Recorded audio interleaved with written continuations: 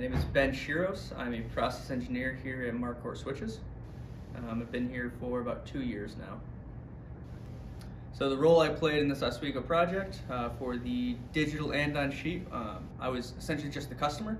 So they came looking for a project. We have a problem with our ANDON sheet right now. It's very tedious. It's fully manual. It's all done on paper. So that takes up a lot of time of the operators. So they came to me looking to help essentially. I acted as just the customer. I told them what my problem was. They came up with a solution from the ground up. They started pitching ideas, started working through the development process. Again, bouncing ideas off of me, seeing if that would work. We made some transitions, some changes as well. And once we finally came up with a concept that would work for us, they went ahead and actually developed the project and then had certain milestones that they would try to reach where they would present different versions of the system where we would then make changes, tweaks, until they eventually came in. We brought it and we demoed it on the floor to the operators and people who would be using the system.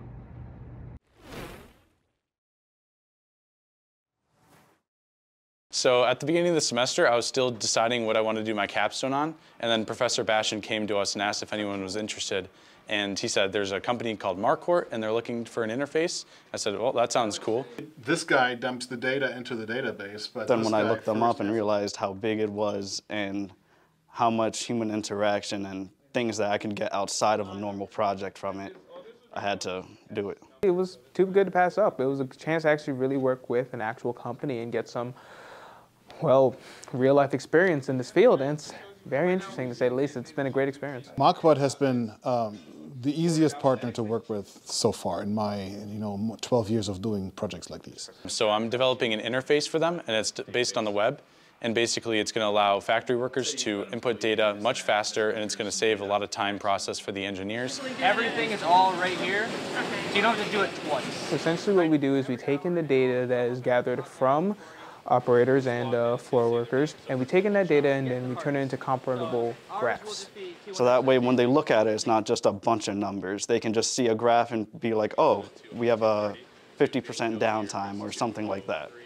So essentially we're just cutting out a lot of that middle ground and just doing all the calculations. As soon as you have that extra external partner and an appropriately scoped project, the value for the students and for the partner goes up dramatically. So that's really, it's a lot more effort, but it's invaluable to do. A lot of hands-on experience that I would have never got otherwise, and just a lot of advice from a really good teacher. And it was very interesting to get essentially told, this is great, try this. This is nice, but can you make it more like this? And just seeing and like really fitting a product to someone's preferences and creating a more interesting thing that's more tailored to the customer in question. So at SUNY Oswego, we have a very significant and very long history of successful projects where we move things directly into the industry such that our partners can immediately benefit from this.